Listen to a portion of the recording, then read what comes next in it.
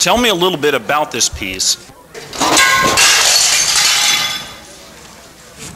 Well, my nephew picked it up at an auction a few years ago, and then he sold it to me when he turned 2.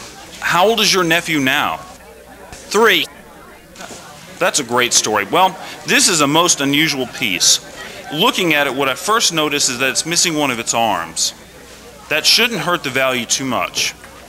What you might consider doing is whacking off the other side to have a match. What we see here on the bottom is a sticker that reads, "Made in Korea."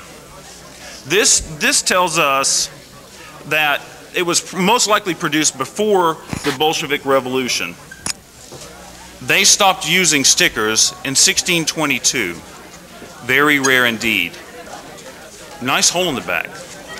I would place the value of this piece in the neighborhood of around... Oh yeah. Do you have any idea what this piece is worth? No, I don't. I will give you $5 for it right now.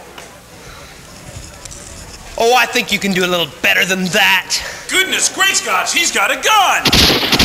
Everybody, up against the wall! Come on, Jack, be quick about it!